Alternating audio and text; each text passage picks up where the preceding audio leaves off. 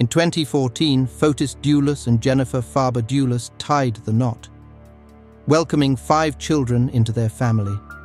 However, their marriage faced significant challenges, leading to a critical moment on May 30, 2017, when Jennifer sought an emergency order for full custody of their children amidst their divorce proceedings. Despite her efforts, the court denied her request, instead mandating shared custody until the divorce could be finalized. Jennifer's application for the emergency order was fueled by serious allegations against Fotis. She claimed that he had threatened to kidnap their children if she did not concede to his demands regarding their divorce settlement. Furthermore, she reported that Fotis had purchased a gun within the same year, escalating her fears for her and her children's safety. The situation further deteriorated on June 3, 2017. According to Jennifer, Fotis exhibited uncontrollable rage and blamed her for organizing activities for their children on a Saturday morning. She described a frightening encounter where Fotis blocked her exit from a room, subjecting her to verbal abuse and physical intimidation. Jennifer expressed a profound fear of her husband, stating, "I am afraid of my husband." She anticipated that her actions, including filing for divorce and the motion for custody, would provoke Fotis into retaliation, potentially putting her in harm's way. She depicted Fotis as a man who believed he must always prevail, regardless of the consequences, describing him as dangerous and ruthless when he felt aggrieved. On June 3, 2017, Fotis Dulos responded to the allegations made against him in an amended reply to the motion filed by Jennifer. He maintained that his purchase of a gun in 2017 was a lawful act, intended solely for the security of their home.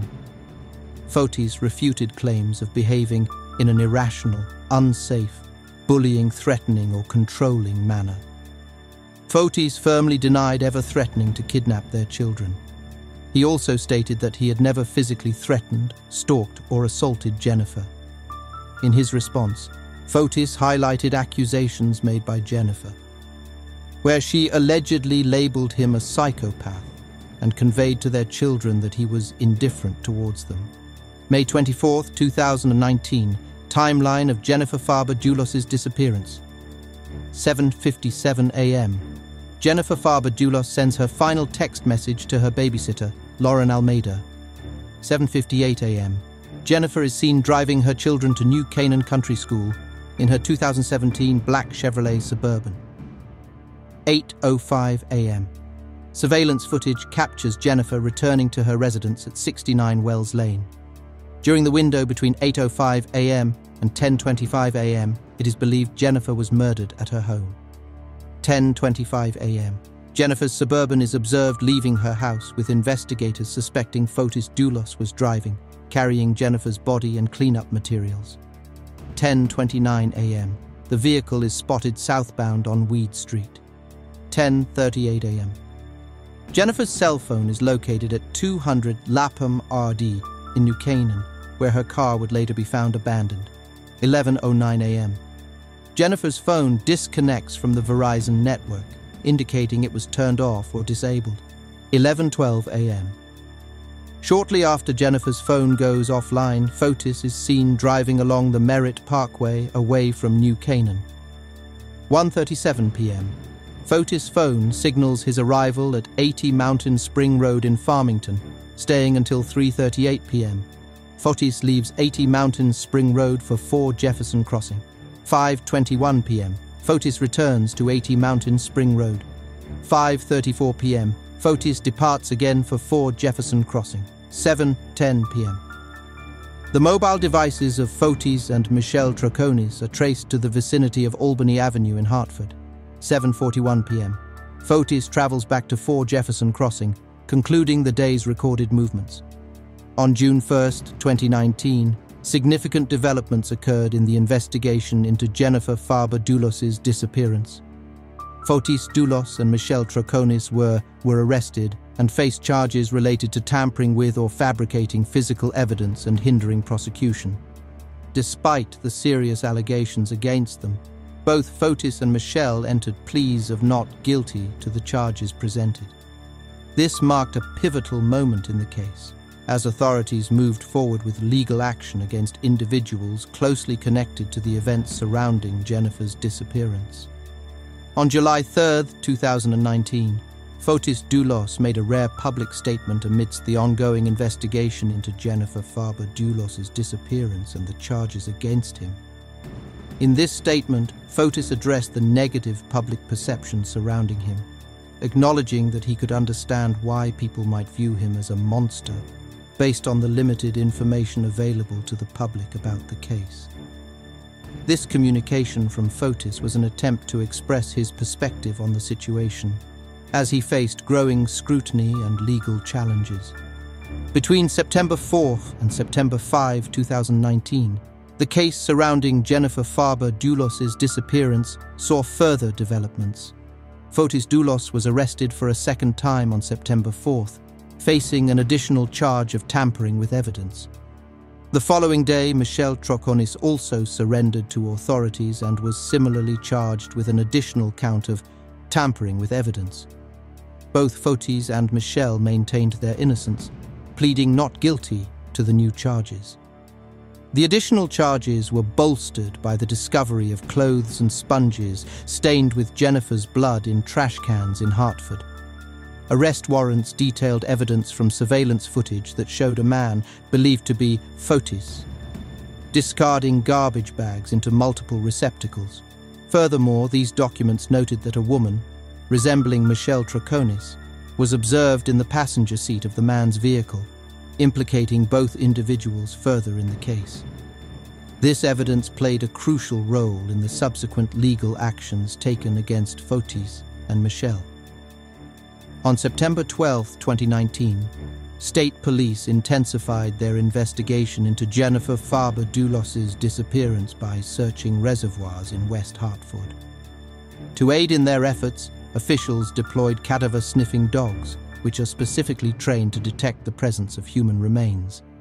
This approach allowed for an extensive search of the areas surrounding the water, highlighting the rigorous efforts by law enforcement to uncover evidence pertinent to the case. On January 7, 2020, state police made a significant breakthrough in the case by arresting Fotis Dulos at his residence in Farmington.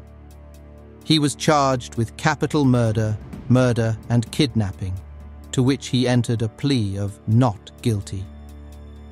According to the arrest warrant, the charges stemmed from allegations that Fotis ambushed Jennifer at her home, where a violent encounter occurred in the garage, evidenced by discovered bloodstains. The warrant detailed that Fotis allegedly subdued Jennifer using zip ties, placed her in her own vehicle, and then attempted to clean the garage to remove any signs of the altercation. The incident was described by the medical examiner as a homicide of violence, suggesting Jennifer's death resulted from a brutal attack involving possibly both blunt force and sharp force injuries, such as being beaten or stabbed. This description paints a grim picture of the circumstances surrounding Jennifer's disappearance and subsequent murder. Alongside the developments involving Fotis Dulos, state police also arrested Michelle Troconis, charging her with conspiracy to commit murder. This charge was based on allegations in the arrest warrant that Michelle had provided false information regarding the last time she saw her boyfriend, Fotis Dulos, on the morning of Jennifer Dulos' disappearance. Michelle Troconis responded to the serious allegations by pleading not guilty. This development added another layer of complexity to the case, implicating her further in the events surrounding Jennifer's tragic disappearance and suggesting a coordinated effort to mislead investigators. On the same day, Kent Mawhinney, an attorney and friend of Fotis Dulos, found himself facing legal troubles connected to the Jennifer Dulos case. State police arrested Mawhinney and charged him with conspiracy to commit murder. The arrest warrant highlighted Mawhinney's inconsistent accounts regarding his interactions with Fotis Dulos and accused him of assisting in the cover-up of Jennifer's murder.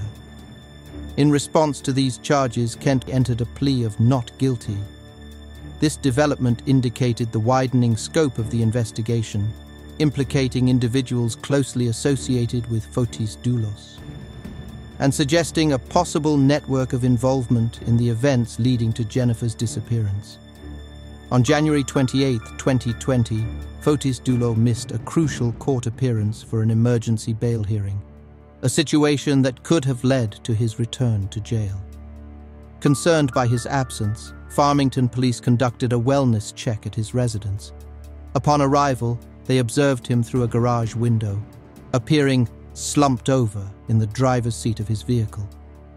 Prompting immediate action, emergency personnel quickly forced entry into the garage and initiated CPR on Fotis for approximately 30 minutes. After discovering a pulse, Fotis was urgently transported to Yukon Health Center by ambulance. Due to the severity of his condition, he was later airlifted to the Jacobi Medical Center in the Bronx. There, Fotis received specialized treatment in a hyperbaric chamber for carbon monoxide poisoning, indicating a critical and life-threatening situation. On January 30, 2020, at 5:52 p.m., Fotis Dulos was declared dead following a suicide attempt.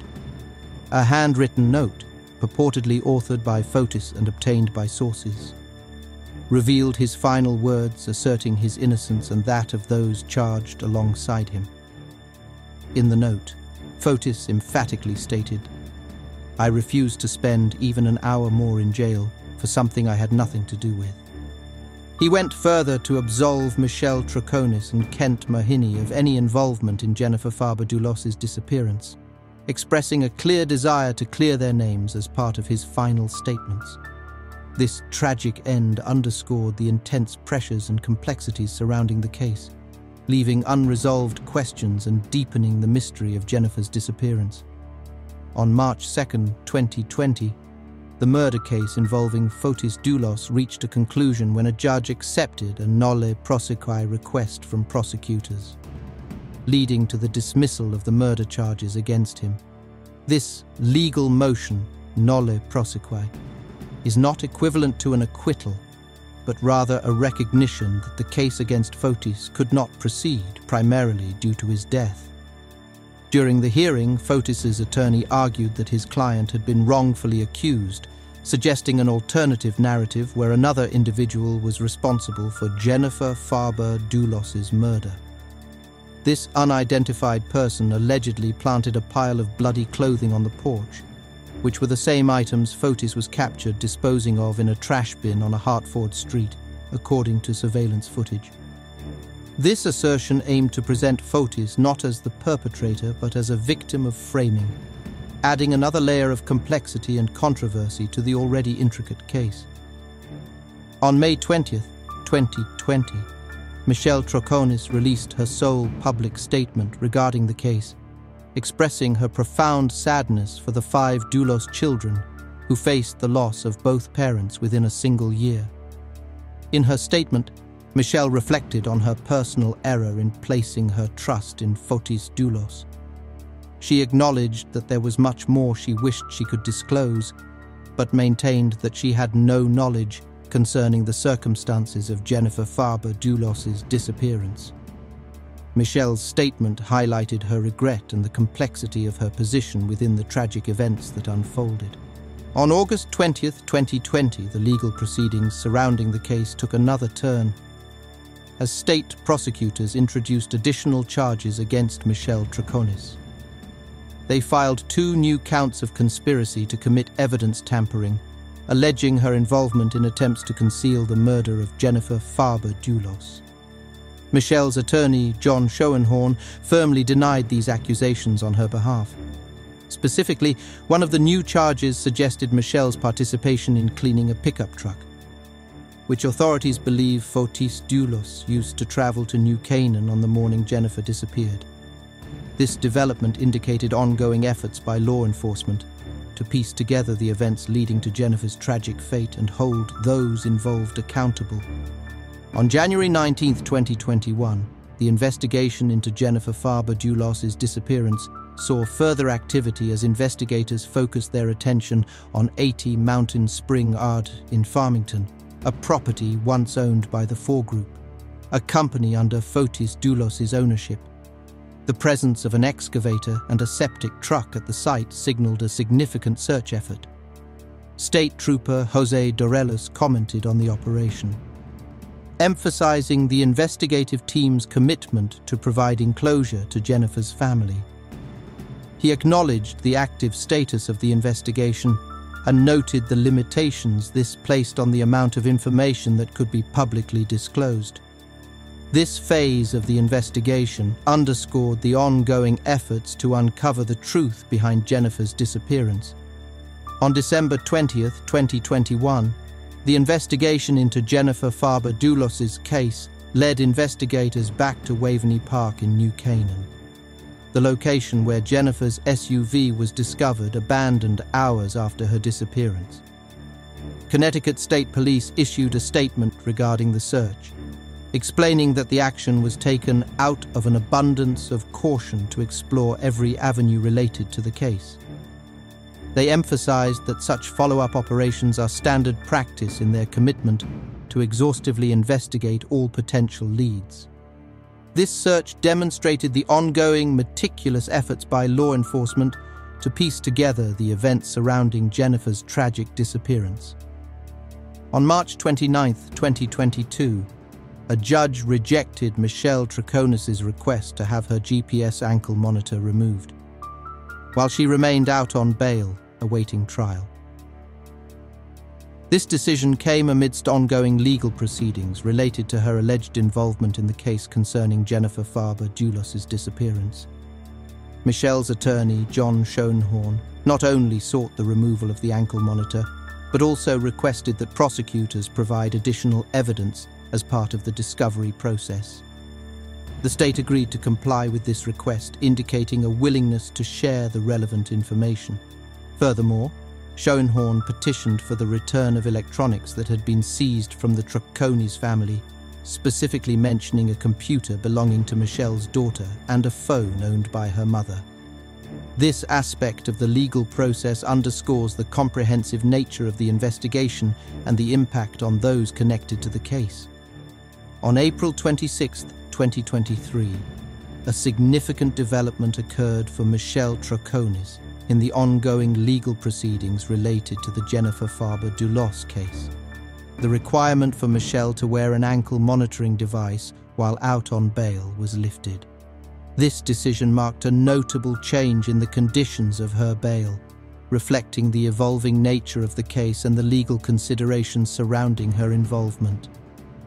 On May 15, 2023, there was a significant update in the case involving Kent Mawhinney, as a judge decided to lift the house arrest conditions previously imposed on him. According to statements from his attorney, Mawhinney gained the ability to travel freely within Connecticut. However, as part of the modified conditions, he is required to wear an ankle bracelet, which will continue to monitor his whereabouts. This development indicates a shift in the legal restrictions placed on Mawhinney, allowing him more freedom while still ensuring oversight through electronic monitoring. Michelle Troconis' trial began on January 8, 2024, marking a significant phase in the legal proceedings connected to the disappearance and presumed death of Jennifer Dulos. The trial, held in Stamford, Connecticut, has drawn considerable attention due to the intricate details and tragic nature of the case. Throughout the proceedings, evidence and testimonies have been meticulously examined, with both the prosecution and defense presenting their arguments regarding Troconis' alleged involvement in the case. As the trial progresses, it serves not only as a pursuit of justice for Jennifer, but also as a moment of profound importance for all individuals directly affected by the events surrounding her disappearance.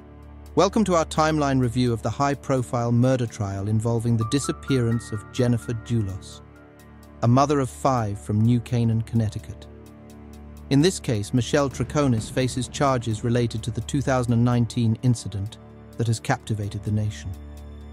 As we proceed with the video production covering the intricate details of this complex case, We aim to provide you with a comprehensive timeline of events. Our goal is to ensure viewers are well informed of the key milestones and developments that have unfolded since Jennifer Dulos went missing in May 2019. This introduction sets the stage for a detailed exploration of the legal battle and the investigation's progress against Michelle Troconis.